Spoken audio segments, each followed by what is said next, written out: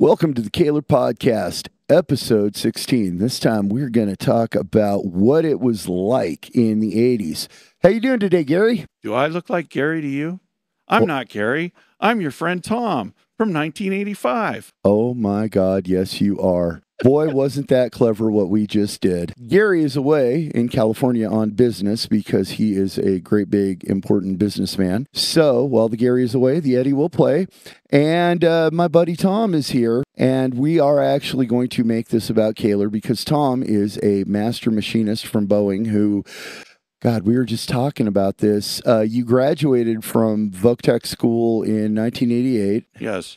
And you've been a machinist ever since. Yes. Except for that little break where both you and I worked in a bakery. Yes. Big, huge industrial bakery that was how many city blocks? It was a few. What was it, about six? Something like six that. 6 or 8. Yeah, the Gaze Bakery. And it was like 3 or 4 stories.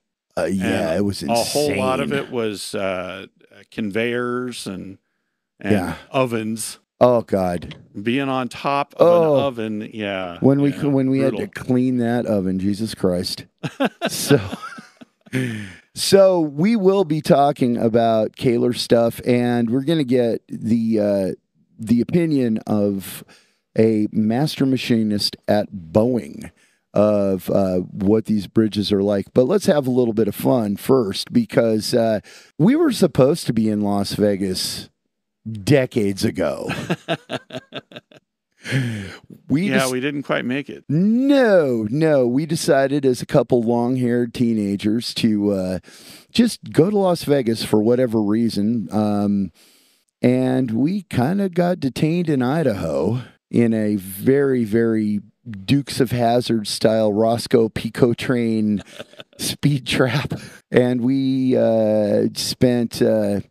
what was it, about 3 days in a celebrity jail cell? You know, it was a long time ago. I couldn't stay for sure, but I was able to read most of the book Carrie. I don't remember what I was doing, but I do remember there was this little one-horse town in the middle of the desert in southern Idaho called Murphy, same name as your dog at the time. Oh, Murphy. He was such a good boy. And in Owyhee County. Did you remember Owyhee County? Oh, of course I did. I didn't remember Murphy. And that fancy court building and the airstrip were both made for the guy who stayed in the cell that we were in, Claude Dallas. Yeah. Oh, my God. Oh, you boys get to stay in Claude Dallas' cell. My God. Every single place we went, from the cop that picked us up on the side of the road to the judge, anybody we ran into on that trip, even the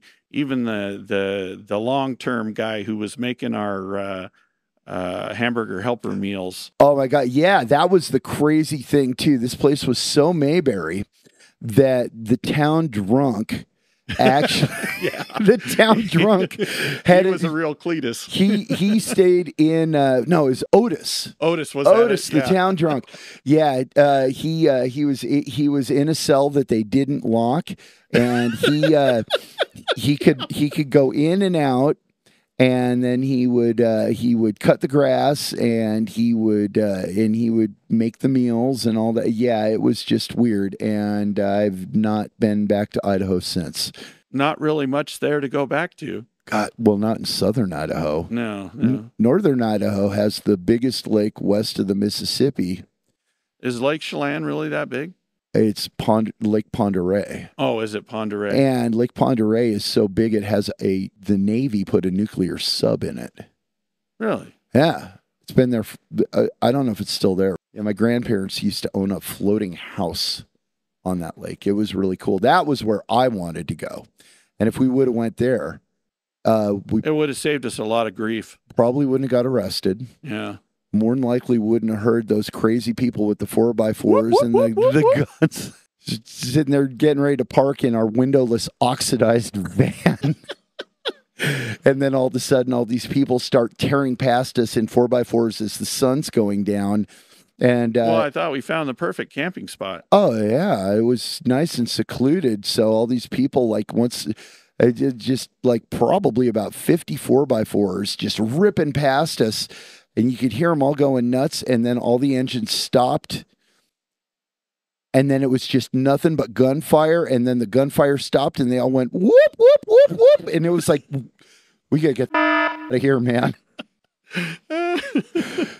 But now we're both in Las Vegas. My God, finally. Yes. Yeah, so what do you think of the place? It's a lot to take in. I mean, there are a lot of guitars, and there's a lot about it that's really impressive on a lot of different scales and a lot of different levels. The sections that you guys have gotten up to speed are really looking impressive. And I know that you've gotten a chance to look really, really hard at these bridges. In fact, I've kind of insisted on a few. What do you think of the tolerances? Well, you know, the tolerance would be something that's listed on the print. Yeah. And so I really don't know what he said his tolerance at, but they really have to be exact. You can tell that just by looking at them. Oh yeah. And the way that they're able to reproduce consistently, you know, it really says a lot about however they're doing this process. These things are so solid and they're gorgeous. They're just gorgeous.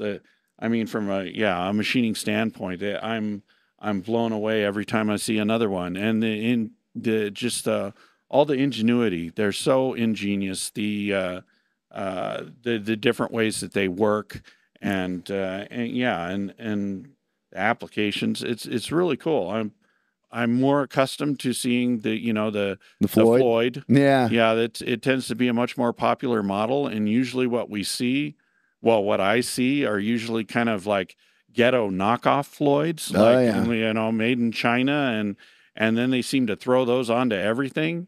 Yeah. And so seeing these are truly on another level. I look at the price points for some of them. Oh yeah. And when I know the kind of time and effort that it took to produce some of these, looking at all the detail and just, you know, how much micro detail is in these. Yeah. And I'm almost shocked at the price that you guys, for American made stuff of this quality, really the price point is really almost a surprise, because I would think it could be much more. If we priced them the way that we should, which is 300% markup.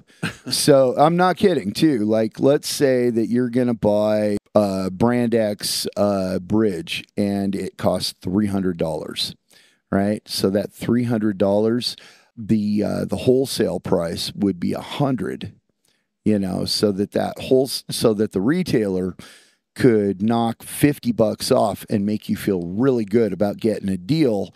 And they're still making $150 on that thing.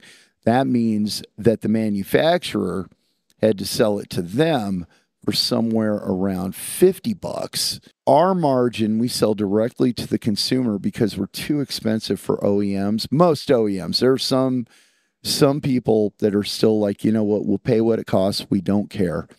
But yeah, that order for BC Rich is really exciting. Yeah, I just got a big order for BC Rich. We're about to talk to a couple other people. The thing that I'm really excited about is seeing who wants to use the new Steelers. You know, those things are just really, really good. You know, I mean, obviously you're going to have to change your marketing tactics drastically, because you're not really trying to get hundreds of them put on a whole production order. Yeah. You're trying to reach the individual guy out there and help him understand what the actual difference is. You know, and it can be hard because the Floyd is not a bad product. No, it's, you know, and it's fantastic. But I am just blown away by how superior the Kahler actually is. And, you know, when it comes down to the end, the function, because, I mean, if they both do exactly the same thing, exactly the same way, and there's no difference in what they produce, then why not go with the cheap one? But the capability of the Kahler, I mean, maybe you have to be kind of a connoisseur to want to have that extra ability. Yeah. But I'm blown away just by all the different ways that he's, applied the technology, not just using a fulcrum point on a wedge, but doing rollers and cams and stuff. It's really amazing all the different effects that his bridges will produce. Yeah, Gary is truly genius. It's inspiring to see his mind working. I think that as long as there's some sort of adversity going on that's challenging the company, that's what keeps him alive. He does seem to run on that kind of fight back kind of drive. Oh, he's a scrapper, man. That's for sure. You know, you can see that Nebraska farm boy come out when he gets upset. It's really cool. And then he'll sit there and he'll look at me every now and then and say, all right, listen, you need to just let that one go. And I'll be like, oh, and he'll be like, let me tell you about this time back in Frankfurt. And I'll be like, oh, okay. We just did like great big things on custom stuff that they'll just, you know, write in and say, I really want this, but it doesn't exist. And he'll go, challenge accepted. And the next thing you know, we've got a 10-string extreme multi-scale that, you know, just there it is, $1,000. And it's like, I'll pay it because nobody else will make this. That's really cool. But let's talk about some fun 80s stuff. Oh, sure. So, so we met in 1985 at Continuation High School. You walked up to me and were like, hey, how's it going? And I remember you had aviator sunglasses on and oh no, that leather jacket with the KISW rock sticker on the back of it. And back when it was 100. Oh, it's not anymore? No, it's 99.9 now. It has been for over a decade. Sticklers. Do they still play music or is it all crap like this now? They have talk shows. They have a lot of talk shows. Yeah, they have one that's called The Men's Room. The Men's Room. Yeah, and it's this crew of 5 guys and they still have to take music breaks. It's amazing the changes that have happened to our home state. It's kind of a disappointing thing everywhere right now. Yeah. And, you know, I don't pretend to be a political scientist and understand a lot of it. All right, let's get back to 1985. Sure. I actually didn't have to go to Continuation High School. Like most people there, they were like, this is your last chance before you just can't go to school at all. I didn't have that problem. I went to basically the freaking school in Stepford where being a long-haired heavy metal kid just was not acceptable. And so I went to Continuation because I wanted to be around my people, and good golly, was everybody there my people. I didn't get one credit when I went to Continuation High School. The only classes I went to were guitar and forestry. And forestry was not with a teacher. No. Most of us went to forestry, though. Yeah, and it's just the trails behind the school where you would go and find this mythical bush. There's only been one other like it. It was written about in this very, very famous book, a bush that smoke would come from, but it never burned. And that was forestry class, was somehow we had a mythical bush that smoke came from all the time, but it never burned. Well, it was smoky out there, all right. It sure was. And I will never forget my last week, the last week of Continuation High School. We were playing kickball in the field. And with the teachers. And the teachers were partaking in Burning Bush sacrament. I think you're safe. They're all old and dead now. They're all old and dead. Well, I'm trying to speak in code just in case anybody might get offended. Yeah, so we're sitting there, ironically enough, as you have 2 Slayer guitars behind you. We're sitting there in 1985, playing kickball in the field next to the school. Somebody's got a boombox and they're cranking whatever the latest Slayer album was, probably Rain and Blood. I think it was Rain and Blood, yes. I don't know. That might have come out in 86. Maybe it was, because it wasn't Haunting the Chapel, because that's only 3 songs. It's probably Show No Mercy, actually. I don't know. But anyway, beautiful day. I was feeling happy from the Burning Bush sacrament and looking around, and I just thought, this is the greatest thing. I've never been happier, and that's why I have to go back to regular school, because I am going to not get my diploma or my GED or anything, and I can't tell you guys because you're going to try to talk me out of it. And it'll be easy for you to talk me out of it because I don't want to do it. Yeah, you just up and disappeared on I us. just disappeared. And certain people took offense to that, which is unfortunate. But how dare you? How dare I? And then you and Charlie, the other guy who is no longer with us, and Sadly, I'll put a link to Charlie's eulogy in here. You guys kind of got invited to leave. Well, yeah, I mean, where you decided to follow Charlie to continuation. I think you were probably one of the only people there who intentionally decided to go to that school. Yeah. Myself, I had other people inviting me to go there. I had actually come from a regular high school, and in my first month of that year, I got called into the principal's office, and he explained to me that I had 29 absences in 25 days. And I wasn't good enough at math to argue with him about it. So he suggested to me that maybe the school wasn't a right fit for me, and maybe continuation would be a better fit for me. The problem with forestry class is that it can run all day long, and you can end up missing all the other classes that are actually on your schedule. Yeah, what ultimately pushed me out of continuation, the principal there at continuation had put me on a contract where I had to attend at least 2 one-hour classes a week for a month. That seems beyond reasonable. Oh, I know that. Yes. But the month was nearly up, and I was nowhere close to achieving my 2 classes per week. And so he called me in, and he was like, we're going to have to talk about this again. And I didn't really even give him the opportunity.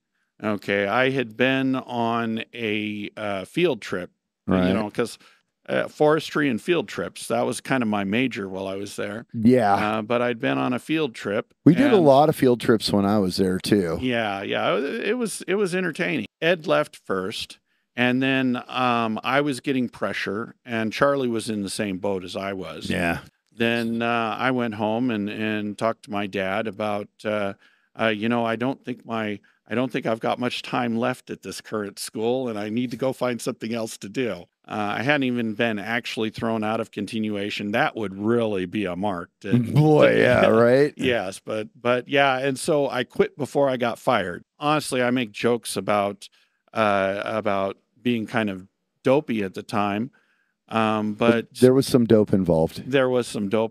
Yeah, and I wasn't a dummy though. I wasn't an idiot. And I went. I didn't miss a single day at the tech college, and not only that, I ended up taking a full load of day classes and night classes, and then still had time to come home and do dopey things.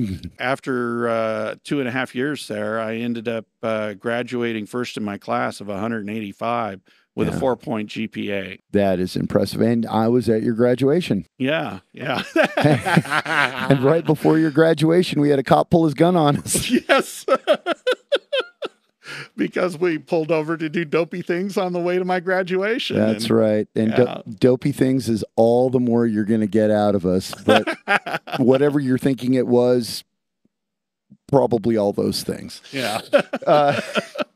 Yeah, and you know what? I think I was your only friend. It was like your mom, your dad, and me went to your graduation, right? Or did your grandparents? Sister, my older Patricia adopted sister. Okay, yes, cool. Patricia was there as well. Yeah. Now, when I graduated from dive school, my family did not go at all. It was you and wasn't it Louis? Your dad.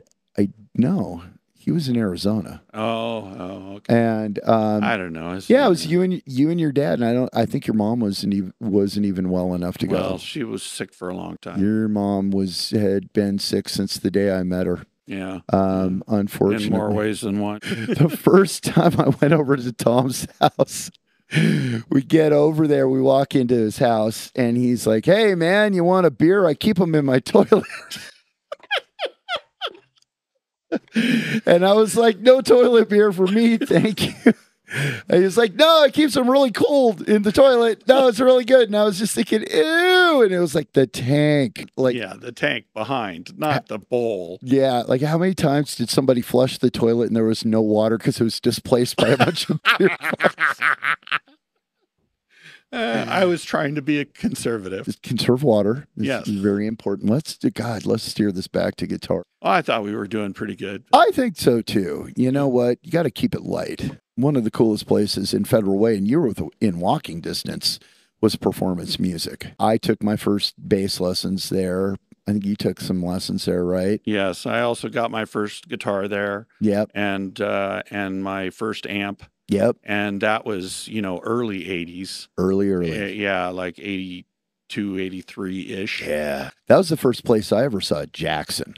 Oh, wow. You remember the Jacksons, how they had like, what was it, like, it was either 3 or 4 tiers of guitars. I mean, here in most of this room, there are 2 tiers of guitars, but at Performance, it was such a high place. I can't remember if it was 3 or 4, but I want to say 4. To be fair, it was kind of a small building, kind of a small room. But it was high. Yeah, it was very high. And they didn't have a lot of wall space to work with, so they didn't have much choice but to go up like that. They kept a wide variety of actual professional instruments. They did. It wasn't your typical strip mall. Yeah, they were real musicians and they had professional instruments. It was at affordable prices too. Affordable prices. And man, I'll tell you what, I will never forget seeing those Jacksons and just like, they're so cool looking. And the one that I will never forget, Jackson just had the weirdest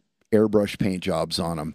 Oh, I thought they were gorgeous. Oh, absolutely. Yeah. But there was one that's just burned into my head. I will never forget it. It was like outer space on the front of the guitar, which is always cool. Yeah. That's always cool.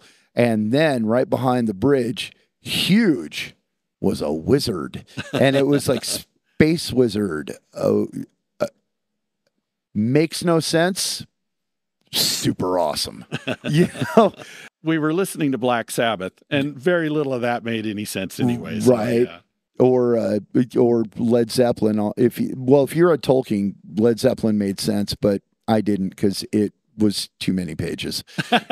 Just couldn't do it. Ain't nobody got time for that. That's right. Not me. I think I've had like 2 girlfriends that were like, you should really read Lord of the Rings. And I was like, I'm good.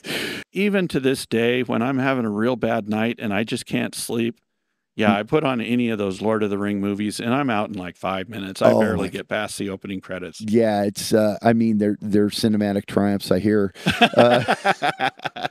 I forced myself to watch the first one and I got 15 minutes in the second one and went, nope, I can't do it. Just can't do it. They're great. I know that people love them. Probably going to get a lot of angry comments. Hey, just because I don't appreciate it doesn't mean that you can't. It just means more for you. You can have my share. I will gladly let you have it. I remember the huge surge of the Lord of the Rings stuff in the 70s. Oh, God, the cartoon and all that stuff. Yes. I mean, it was really hot then. And right around the same time that the Hobbit cartoon was a big Watership Down. Oh, do you remember that? Yeah, the one with the rabbits. Yeah, the one with the God, that was a hardcore, disturbing. Oh yeah, man. They bring us to watch this as little kids in some weird rundown theater in the middle of Seattle, and it was just like, this is so depressing. The rabbit died in the middle of a rainstorm or something. It's like blood running out its neck, and it's just like, good God. You know, and then they wondered why we grew our hair long and wanted to play heavy metal.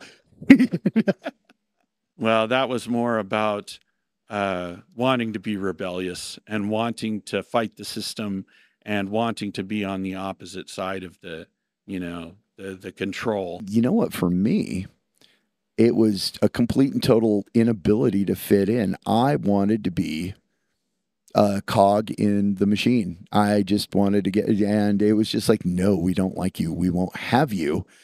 And I was just like, what am I ever gonna do? And then Charlie from earlier said, hey man, you ever hear of a band called Iron Maiden? And I lied. Awesome. I lied and I said, of course I've heard of Iron Maiden. I mean, I go to Surprise Lake Middle School. I'm a man of the world. Why wouldn't I have heard of Iron Maiden? Why do you ask? And he said, this guy wants to trade me an Iron Maiden record for my Copenhagen hat. You remember those Copenhagen painters hats? Oh, yeah. My family was so desperately poor, I wanted one of those hats. All the cool kids had one. I couldn't hope to have one. Charlie got one. Now, like I said, I lied.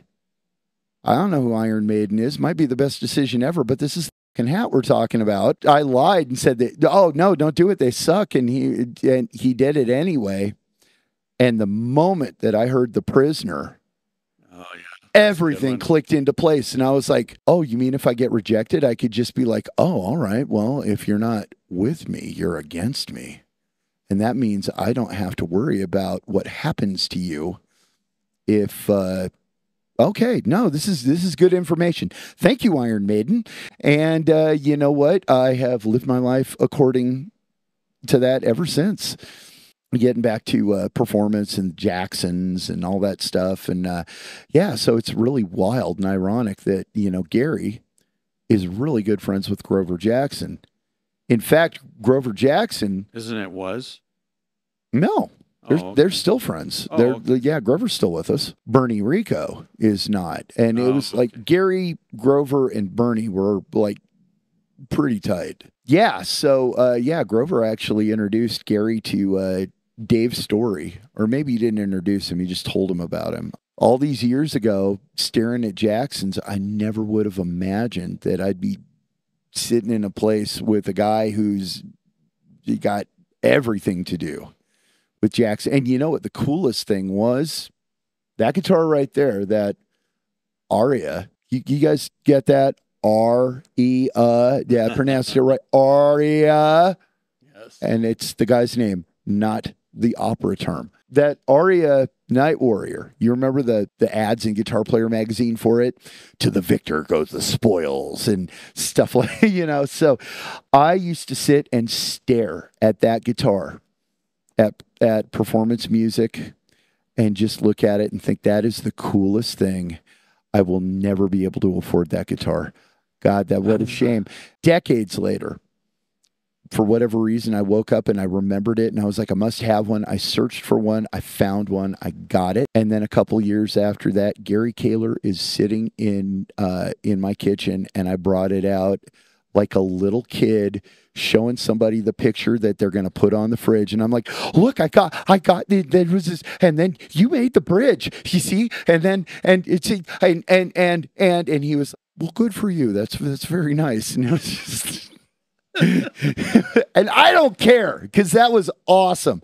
That was like, you would just have to know the struggle to know what a big deal that was to me. And I mean, even at 53 years old, that was a big God, you're deal. Getting old. I know. Yeah, I'm 54. How old are you again? I don't. That Gibson Designer Series over there, you had a picture, you had a magazine ad on your wall that had that guitar on it in your teenage bedroom. I've stuck so many things up on that wall. You certainly did. Yeah. And now you own that house. Well, kind of, sort of. Kind of. You co-own with your brother. Yeah.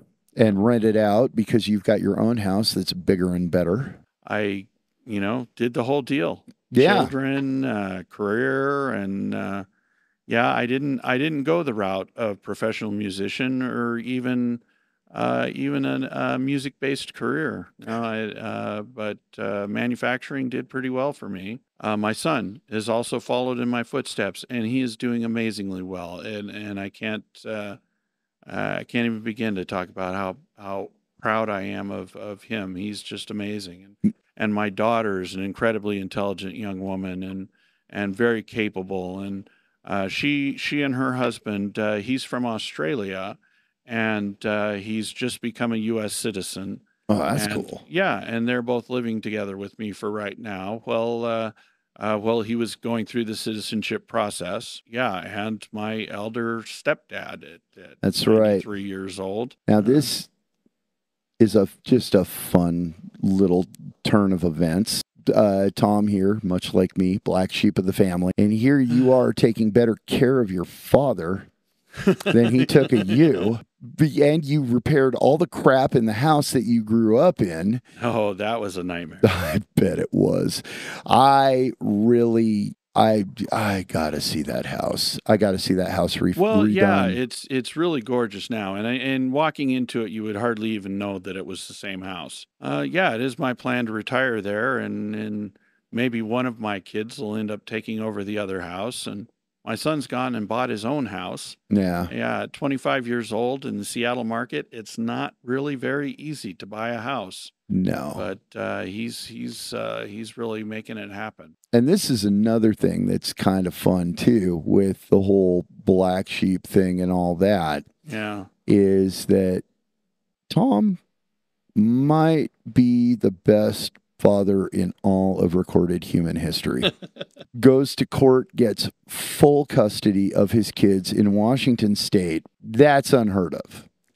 That they don't just automatically go like, well, it's like mom gets the kids, case closed. This is Washington. That's what we do. With my kids at 3 and 5 years old, I was left an only parent. And I'm not talking about a single parent. I was the only parent that those children had. Yeah, I literally dedicated my life to that cause.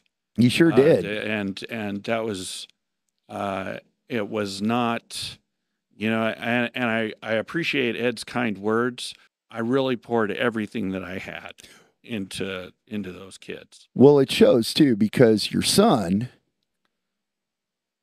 is your son bad at anything? I mean, honestly, is your son bad at anything? I don't know when he was 16 or 17 and he released that album where he's doing all of his own instruments and singing all together. Yeah. And people loved it. Yes, like exactly. A lot of people. And he has his own fan club on there. And, I mean, he's gone away from that, but like you say, I mean, what does that kid not do? Right. And then weightlifting is that was another thing. The last time I saw him, I think he was 14, 15. He wasn't old enough to drive yet. No. And, a little baby fat on him still. And I was thinking, okay, well, and then you're like, oh, yeah, here's a picture of him now. And it's, holy shit. Yeah. Yeah. And then your daughter, does such a good job of taking care of your father. And which basically runs the house. On top of that, Tom has some medical things going on. Yeah, I mean, it's not something that I like to talk about. It's kind of embarrassing and a little humiliating sometimes to actually have to admit, yes, I am disabled. You're disabled, full-time master machinist at Boeing. Yes. Times is hard. Yeah. Times is real hard. Well, and I am grateful that it is a career that I'm able to do with the disabilities that I have. But I have a bad back. I have a bad heart. And when he says bad back, he's got rods in his back. And when he says bad heart, he's had a valve replaced twice. Yes. Yeah. And that's my aortic root, valve and root have both been replaced. It wasn't just some kind of little angioplasty thing or something like that. No, this is not a stint. In fact, the very first surgery, they screwed up. Yes. Yeah. Bad. Yeah. And you were back in for another surgery. And I was like 19 years old for 19 years old. That was, right after we had to hitchhike through Idaho after that. Yeah. Right. After that trip to Vegas, yeah. That's the trip to Vegas that never happened. That's happening now. Man, that was wild. And they gave you what? It was not a good survival percentage. No, right? Especially for the second surgery. It was like a 10% survival chance. Yeah, it was not good. It didn't look good. I remember talking to you right before you went to sleep and you were going to get up. The next morning, they were going to wake you up just to knock you out and take you into surgery. So I was the last person you talked to before that. And we said our goodbyes just in case. And it was gut-wrenching. Yeah, well, it's Kind of sad that we actually lost Charlie in almost an identical fashion. Oh, but Charlie did it to himself. And when Well, with you, yeah. it's genetic. I really want to say this about Charlie. Charlie made a lot of mistakes, and he made it impossible to hang out with him towards the end. He really did. He made it impossible to where every time you dealt with Charlie, he did something terrible, and it just had to get away from him. And right before he died, he had a moment of clarity, and it was looking promising. And then he died shortly after the operation, or maybe even on the tape. I don't know. No, it was, he contacted me in recovery after the operation, and then died like the day or two after that. It's so tragic too, because you know what? If there's any one person that would appreciate all this Kahler stuff, yeah, definitely, it would be Charlie. I mean, this would be his died and gone to heaven. Maybe he's with us then, because it is. Yeah. I mean, I have done everything that I can to make this exactly what I think heaven would look like. The recording studio, the green room with a Donkey Kong game in it. And yeah, your green room, it's straight out of the 80s. It's like, it is. If you had a dream in the early 80s of, this could be the most perfect rec room ever. That's right. The coolest kid in school would have this rec room when in like the 6th grade or something. Of course, it would belong to his dad, and he wouldn't get to touch any of it. That's right. Just like Edward Scissorhands. Yeah. We got CRT TV with like an Atari and an Intellivision and a ColecoVision and NES, and that's where video games stopped for me. Yeah, got to have the old school CRT to put that on. Life-size Iron Maiden monster. Eddie standing right there. Yes, that's a little over the top. I didn't warn you at all about that either. No, you just walked in and went, hey. No, you did a good job with that, though. I mean, if Eddie was real, I mean, well, we've seen him enough at Iron Maiden shows, right? But yeah, you did it. I was putting it together. I'd had the dream to, get the mask and get a mannequin and put my old Wilson's leather jacket on him, and then when it gets cold enough to where I need to wear the jacket, I'll put my spiked wristbands on him instead, and all that other kind of stuff. And so I'm putting him together and everything, and and then every time I'd walk past him that first day, it'd be like, oh, yeah, hi. And so, how'd you get in here? Right? It's like, hey, hello, Edward, old chap. So I sat there and I thought about it. Now, Gary's had a similar operation, valve replacement on his heart that you have. And I sat there and thought about it and went, I better tell Gary about this so he doesn't walk in and go, oh, this is the big one, Elizabeth, I'm coming. It'd be like that Happy Gilmore when it's like, remember that gator that got your hand? I got his head. Ah! I hope wherever Charlie is right now, he's at peace. And if he wants to come and hang out here, I'd be fine with that.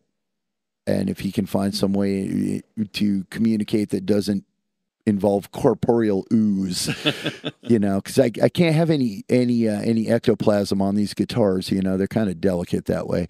Well, obviously the earthly problems no longer bother him anymore.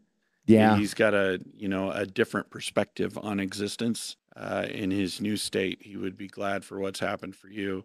I mean, you are literally the Charlie in the chocolate factory here. You would be amazed at how many times people have said that. They've made that comparison, and it's true. I am the biggest guitar nerd I know. I mean, I really am. I'm the biggest guitar nerd that I know. I know there are people out there that are as guitar nerdy as me, but I've never met any of them. The ability to just wake up and deal with this every day and edit these podcasts with my dog sleeping at my feet, and as soon as the recording studio's done and things like that, what we're going to do is we're going to open this place up to anybody that plays any of our products. It doesn't matter what it is.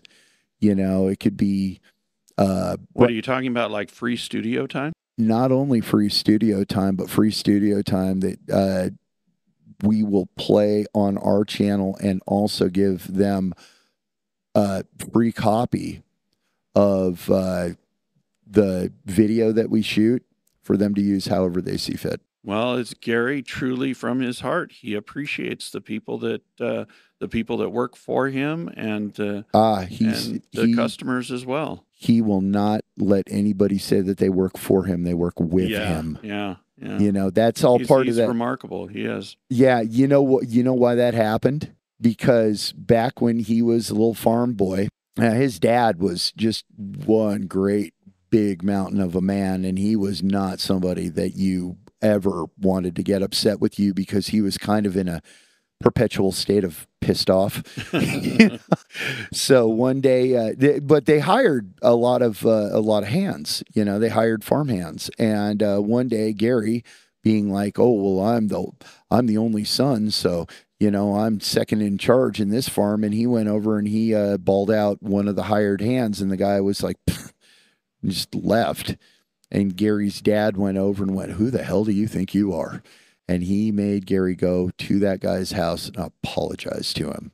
He was like, "Nobody here is any more important than anybody else." And that happened at such a formative age for Gary that he was just like, yeah, it doesn't matter who it is. If it's like my lead engineer or the person that sweeps the floors or anybody in between, we're all equals. We're all the same, and we will all be, everybody here will be treated with respect. Well, that kind of humility, you know, honest and true humility like that, it really has a huge impact on your relationship with the universe. I think so too. The energy that you put out is what you're going to get back.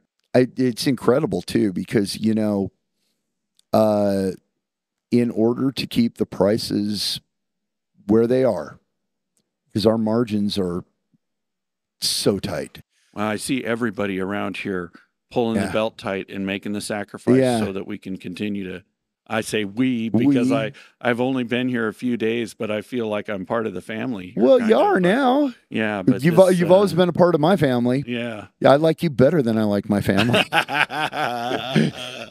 Gary, in order to keep the prices down and in order to pay the machine, the machinists make the most money out of anybody. Gary stopped taking a check from this company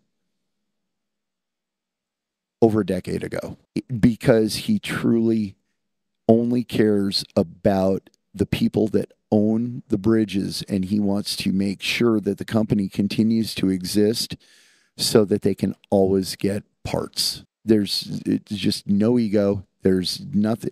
It's the most altruistic guitar thing I've ever heard of.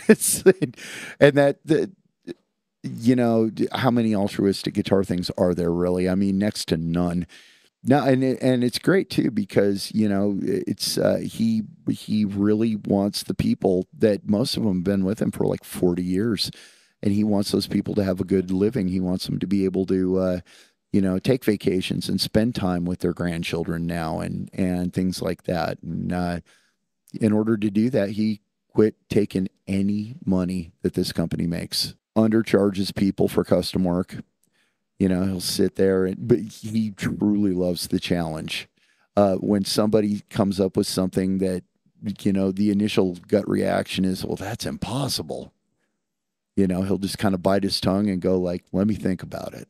And then he'll come up with something, and we're R&Ding so much stuff right now. Tom's seen some of it. He knows it's all top secret. Well, there's a lot of great ideas floating around here now. The whole thing about seeing a problem as a challenge instead of a defeat, you know, he's just looking for the next thing to overcome. You know, we're talking so much hype here. I know it sounds like bullshit. Yeah, it does, because it really does. And I just want to back up for just a second and say that, like, nobody's paying me a dime for this. Nope. And I don't have any kind of other than my special relationship with Ed. I don't have any kind of connection to this company or any. Nope. and I'm just truly speaking about what I see Yeah. and speaking from the heart about just how amazing Gary is as a human being and the product that he's dedicated to putting out. It's not my place to speak to the kind of other problems that Gary's dealing with in his life right now, Yeah. but the fact that he continues to keep the company and the customer in first place always. Always. Yeah, it's mind blowing. You just don't see that, No. especially nowadays. There's so much, just corporate and political corruption Mhm. everywhere you look. Yeah, I mean, I hesitate to mention the company that I work for because, the whole thing, or even talk about it because whistleblowers there have had a bad run of luck. Are we speaking in code about the lazy bee? Yeah, exactly. There's a lot of people there who really want to see that company turn around and become what it used to be, because it used to be based on those kind of ideals. When the original guy that has the name, when he created that company and dedicated his life to it, there hasn't been anybody driving that ship like that in a really long time. And we're really hoping that, as things change in our future here, that we'll see a shift back to that kind of leadership. And I mean, and I don't want to sound like a soundbite for that either. But after being here, I feel real inspired. Awesome. To see somebody with that kind of love and dedication for what they do, because in my position, I've continued to hold that. Yeah. All the way through. And I love to manufacture things. And for me, it is about the puzzle, about figuring out how to make it happen. Writing the code and creating the setups and, designing all of it. And it's all just a big, wonderful jigsaw puzzle for me. And when something comes together so right, it's really worth it. And it gives you a sense of satisfaction and a life purpose. I want to see the energy that's here going out in the universe. I want to see that energy ending up everywhere, because that's the kind of thing that this entire country needs right now, is rather than greedy politicians and, greedy corporate people, doing anything that they can to get that third boat and that fourth mansion. Anyway, I'm getting too far into You're that. getting too far into it. I need to back off. I will just say, politicians hide themselves away. They only started the war. Yes. Now, yes, indeed. Ozzy was truly genius. Yeah. Yeah, there's so many people that have that insight to be able to write the poetry that says things like that so truly and so clearly. How lucky were we to grow up in a time where that was the new music? Oh, I know. I know. We grew up with, like, hey, have you heard the new Ozzy album, Bark at the Moon? Hey, have you heard the new Iron Maiden album, Peace of Mind? I mean, it's just amazing. And then, and now, I mean, right behind you, there's a BC Rich Warlock that was a gift from Lita Ford to Gary at the NAMM show. He had no idea that she was going to do it, and it's got both their logos on it, and she was just like, this is because I love you. You're awesome. Well, it's an amazing guitar, too. I mean, if you could see it and hold it in person, it's just gorgeous. It is so cool. No, you can't see. It's right behind me in the picture. It's like there. you maybe do one of those. Yeah, and, it's there. No, that way. No, there you go. That's right. Perfect. Yes. Yeah. This whole place is kind of a shrine to the history of electric guitar. It really is. And you know what? We've got more non-Kahler things than Kahler things in here, because the philosophy is, in order to make the best, you need to know what everybody else is making too. And there will be those who say, oh, I don't like the Kahler.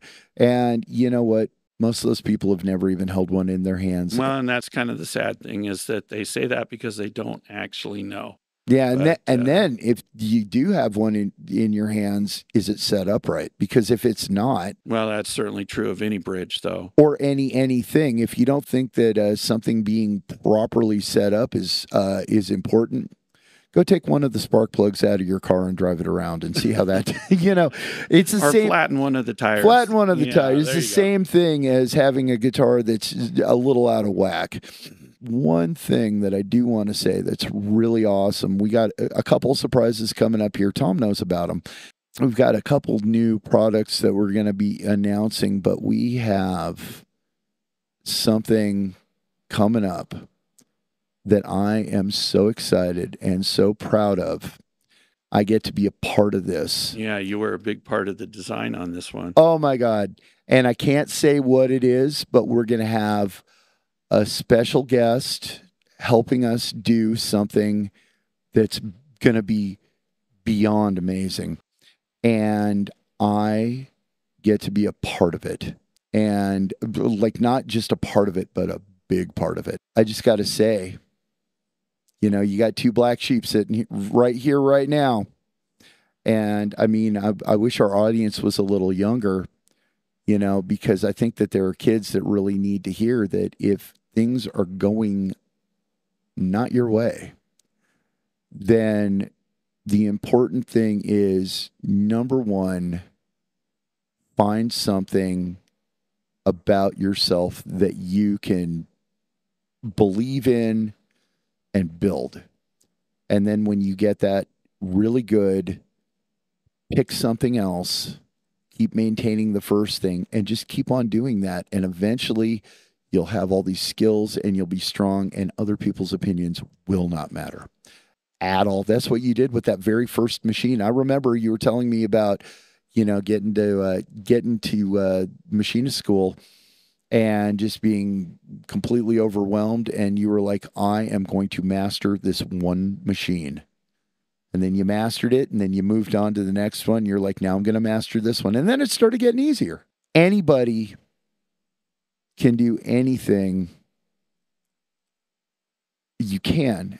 And I mean, even with physical limitations, you can find a different way, but you can believe in yourself. If you don't believe in yourself, nobody else will. There's nothing about Tom. There's nothing about me. There's nothing about Gary that makes us special. We just are too dumb to know when to quit.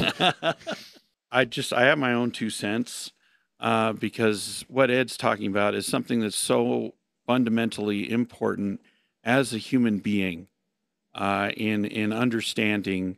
And so many of us don't get it until it's far too late, or if we even get it at all, because such as Charlie. Yeah, we live, especially in the United States, we live in a society where we have all of this fake stuff. We're surrounded by it all the time, every day. Television, advertising, media, all of it, trying to tell us how we should think, who we should be, what we should care about, what we should think is important.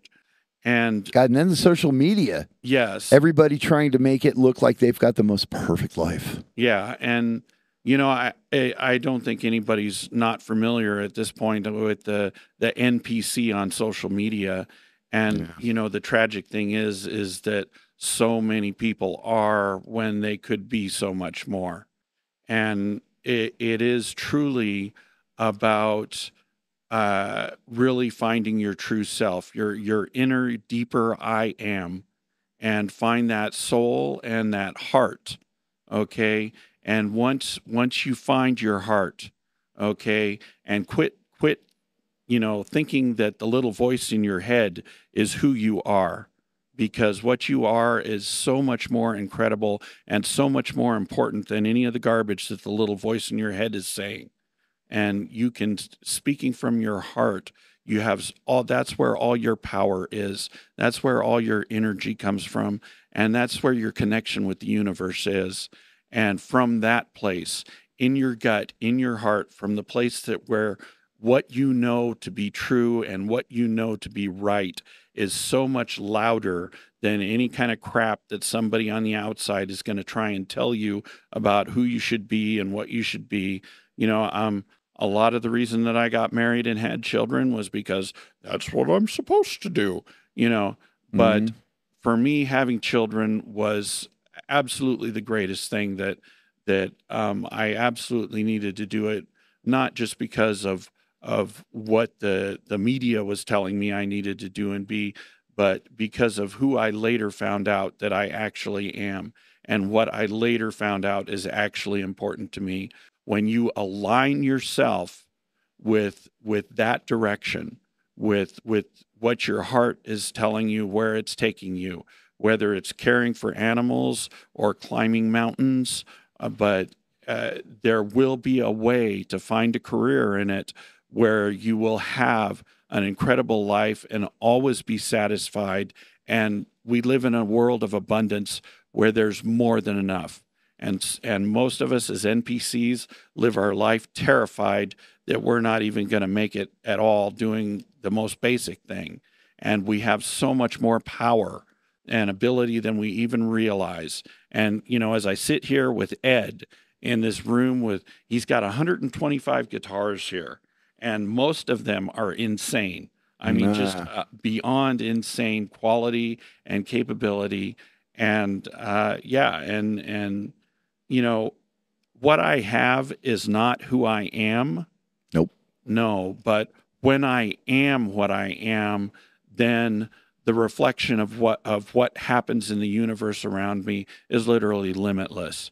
Well, and the ability to create, it's within all of us. the thing with all these guitars too, and then there are other things as well, but I just see myself as a steward to these things while I'm here. And then, you know, one day I will depart this mortal coil and they will go on to their next home. And I just hope that wherever they wind up, you know, there's no way in the world anybody's going to take an entire collection of 120 some guitars. I think it's actually more than 125 now, but you know, I just hope that they're well cared for, which is a perfect segue to once again just really compliment the living hell out of your children, because as we said before, you know, Tom's got some medical issues, and you know what?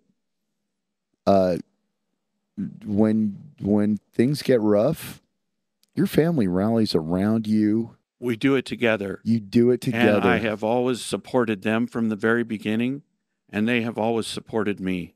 Yeah. And we've always worked together.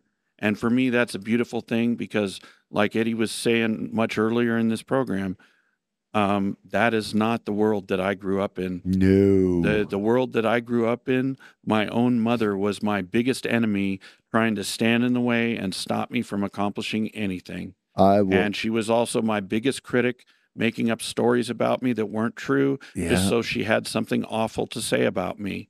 It was an amazingly horrific thing to witness, and just there are so many examples, but there's probably the perfect example that's really quick and easy and funny to bring the mood down, you know, or bring the mood back up, I guess I should say. Would be one time we were sitting there and some guy showed up and put a coupon for pizza on the door. And we thought, this looks really good. Let's go get some pizza. And Tom's mom walks out and goes, "Oh my God, what are you boys doing?" "Oh, we're getting pizza." "Oh, that sounds great. I will have this." And it was like, who invited you, bitch? But at the same time, we were like, okay, you know, whatever. And she was like, okay, well, here's what I want. I want wheat crust with everything except for tomato sauce and cheese. And it was like, what? Now, not really, but something insane like that. And so then we wound up having to, cause she kept on changing her mind. We'd have to call up the pizza people and go like, hey, okay, to hold that, do this, do that, whatever. This went on for about 45 minutes. And then finally she said, "Get whatever you want. I don't care." And we were like, fine. This coupon was for pepperoni pizza, and that's what we're going to do. So we called them back and we were like, 2 pepperoni pizzas, please. We got a coupon. And they were like, right on. And she was like, "I don't even care. I don't even want pizza anymore." And so then she hears the phone hang up and she comes out and goes, "So what did you decide on?" "Well, we went with the pepperoni, like an original." And she just was like, If it would have been anything but pepperoni, it would have been okay.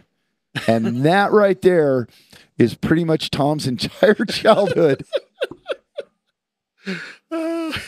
It's not too far away from mine either. Well, it was a different time. Yeah, the whole thing about time. Raised on hose water and neglect. Oh God, I have that T-shirt. Right. Well, it was true. It was literally true. Well, you know what though? I want to bring it back to Kahler, because you know this is on Carrie's dime.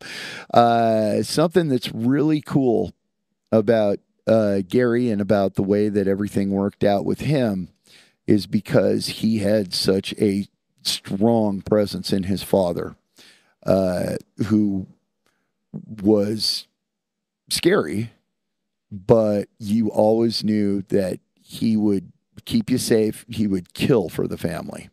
And there would be times when they'd be standing out there watching a hailstorm destroy all their crops. And Gary's dad would look down at him when he was a teenager, and he'd put his hand on his shoulder and he'd say, well, Gary, there's always next year. And because of that, when Gary got sued to the point where nuisance lawsuit just to wipe out all his money with legal bills, it's like, have to file bankruptcy, have to do all this other stuff. I have all these employees that depend on me. What in the world am I going to do? That was when he switched to golf clubs. Not a man to be beaten, not a man to ever lay down. And that is why these bridges are amazing. This company is amazing. And the one thing that really sets Kahler apart from everything else is our customer service, because we really care and we will do everything we can to make something right and to help that person and to fix things up. It's within reason. If somebody, we did have somebody write in and make threats and call us a bunch of really horrible, insulting things and stuff like that. And I'm sorry, but you're on your own if you're going to act that way. You know, we're not going to put up with it. But those people are few and far between. And you know what? More than likely, he wasn't angry about his bridge. He was angry because he's extremely confused as to why his life didn't turn out the way that he was hoping it would. So, you know, all I can say to people like that are perpetually angry, of which I was one for a long time, do that work on yourself, man, and it will pay off. It will. I promise. I swear to God. Neither Tom or I should be right here right now. We should have died of so many dumb things so many times. It is amazing. It is amazing that we lived through all the idiotic things that we did, came through the other side, and now you are the absolute best at what you do. I retired from 25 years of commercial deep sea diving to come and live my dream. How does it get any better? I mean, I just don't think it does. And you know what the best part is? Everybody's invited to join us. And that's not just the happy woo-woo philosophy that we've kind of been interspersing here, but also you're welcome to come and join this whole Kahler jamboree whenever you feel like. If you're ever in Las Vegas, shoot me an email at eddie@kahlerusa.com and I'll arrange time for you to come and check the place out. You know, show us what you got in our studio as soon as it's done, and I'm working on it feverishly. Please do. Absolutely love to have you. Love to see you. It'd be great. You know, you got a problem with your bridge, we're dying to help you. You got something that you need us to do that you're concerned we won't. Drop us an email. We'll probably take a shot at it. More than likely, we'll make that dream thing happen. Or in a lot of cases, Gary will come up with an even better idea. And I feel like that's a pretty good place to stop. So thanks for making the trip, man. Well, it's been a real pleasure. I've had a great time. It's been totally awesome. Maybe we can do this remote from Washington someday and take everybody on a little tour of our old haunts. Those that are still there. Yeah. Things change. Oh, boy. No question about that. Well, the only thing that you can count on is that nothing will ever remain the same. Well, you guys, next week, we will have a really, really cool guitar thing that nobody's seen yet because it is still in the prototype stage. But next week, I'll show it to you. And then hopefully the week after that will be a great big announcement. And it'll be this thing that I can't even believe we get to do. I am so excited about it. And there's a time limit. There's a time limit, so we can't lollygag. We got to get cracking. Until next time, it's been Eddie Kernan. Tom. Yeah. Want to try that again? Or do you, Joe, who are you this time? Are you Tom Ennis or Tom Thompson? Well, I'm Tom Ennis, yes. I wasn't sure about having my last name on this, but yes, I'm Tom Ennis. Thank you. Well, you could call yourself Tom Thompson Federal Way. That's the way I was that everybody... guy for a while, yes. You were that guy for a long time. I've had the opportunity to be a lot of different people in my life, and yeah, I am really grateful for the way that I was able to turn out. Yeah, that's a good thing. All right, guys. See you next week.